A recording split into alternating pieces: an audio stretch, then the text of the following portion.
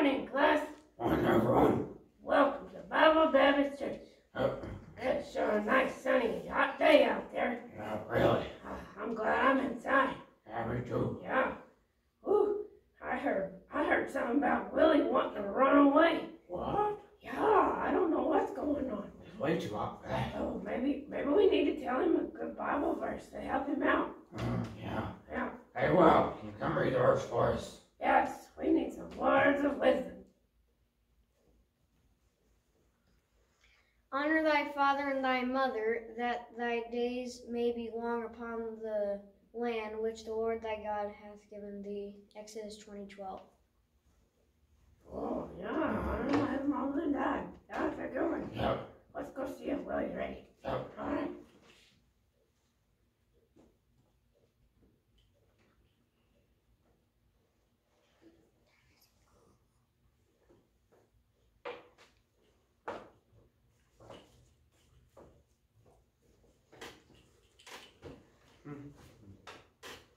Man, it sure is getting dark out here.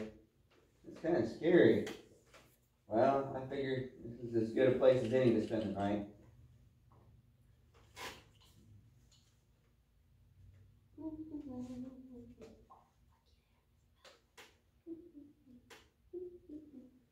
Hi, Willie. Ah! Oh! Oh, it's you. I didn't know you were here. Sorry, Willie.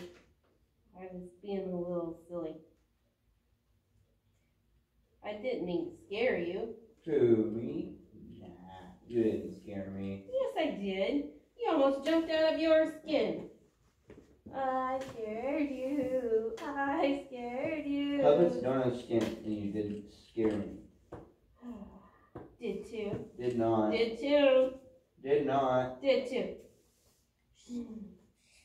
Hey, how come you're out here so late at night all by yourself?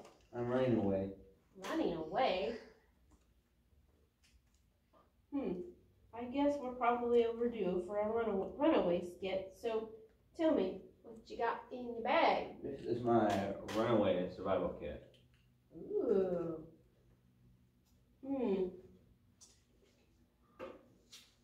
Well, what you got in it? Let's have a look. I've got some baseball cards, some rope, in case I need to tie up some bad guys or something, and my shiny smooth stone. A shiny smooth stone? How is that survival stuff? Didn't you ever read about David and Goliath? One little stone was all David needed to zap that old giant in the head. Yeah, I guess. You never know when you might happen upon a giant in need of a good zapping. Yeah. What else you got in there? Well, there's my rubber ducky. And, oh yeah, I've got this really cool petrified frog. You want to see it? Ah, no way. Just kidding. Ha ha. I scared you. I scared you. Oh, you. Ugh. That's not much of a survival kit. Huh? What do you mean? No compass? Well, no. Or how about a map? Well, no. And what about food? Did you at least remember to pack yourself something to eat? Oh man, I knew I would forget something. I forgot food, and now, because we're talking about it, I'm starting to get hungry. And Mom and Dad are probably just getting ready to sit down for supper. And there will be mashed potatoes, corn on the cob, apple pie, and no meat. Well. You have only yourself to blame. It wouldn't happen if you had decided to run away. Hey, how come you did run away? Well, it's my mom. She's always telling me to do stuff. Clean my room, pick up my toys, feed Ralphie. All the time. Do this, do that. So I just decided to run away. That will show. Willie, you should be ashamed of yourself. Huh? That's right. You should be ashamed of yourself.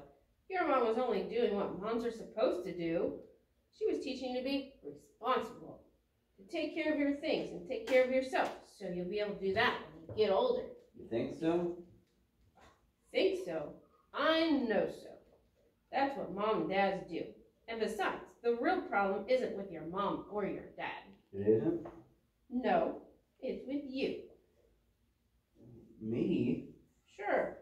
Just who is it that messes up your room in the first place? Me? Mm-hmm, yes sirree, bub, you. And just who is it that throws your toys all over the place? Okay, me again, right? Correctamundo. And tell me, just what do you think would happen to poor old Ralph if he didn't get food? Croak? Yep, just like your petrified frog. I think you're beginning to get the picture. Yeah, seems like I'm kind of the problem here, huh? Mm-hmm. Kinda.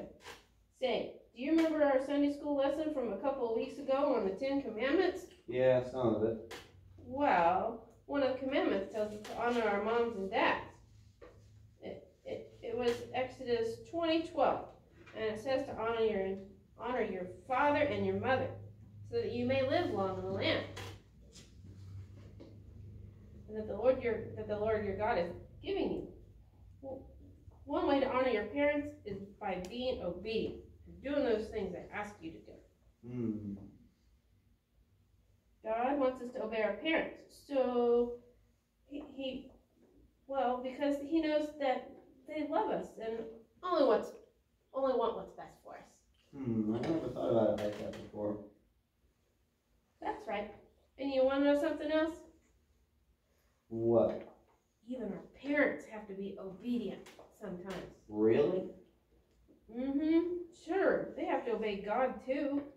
And their mom and dad. Even their bosses at work. Man, it sure is a cruel world out there, isn't it? I'll say this. Sometimes surprised that our parents don't run away themselves. Especially ours. Yeah, I guess you're right, Betsy. And I probably haven't been very fair. If Mom always has to pick up after me, she'll never have time to do the things she really likes to do. Like the laundry, or the dishes, or scratch my back and stuff like that. Well, I don't know about all that, but that's right, I guess. Man, I'm going to start obeying my mom and dad right now. Good for you, Willie. I'm proud of you. So, are you getting hungry yet? I'll say I am. I hope they haven't started eating without me.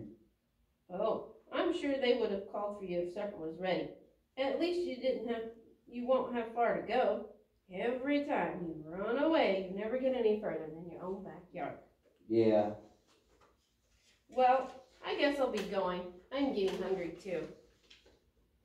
Betsy, thanks for teaching me a valuable lesson. You mean about honoring your moms and dads? Yeah, that too. Well, what do you mean? About how we should listen to God and obey His commandments? Well, yeah, that one too. I'm confused. What valuable lesson are you talking about? I learned that you should never run away on an empty stomach. Oh, brother. I'm out of here. Sorry I scared you earlier. You didn't scare me. Yes, I did. Did not. Did too. Did not. Did too. Did not. Nothing Did scares so. me. Did not. Nothing scares me. Ah, I'm coming, Mom.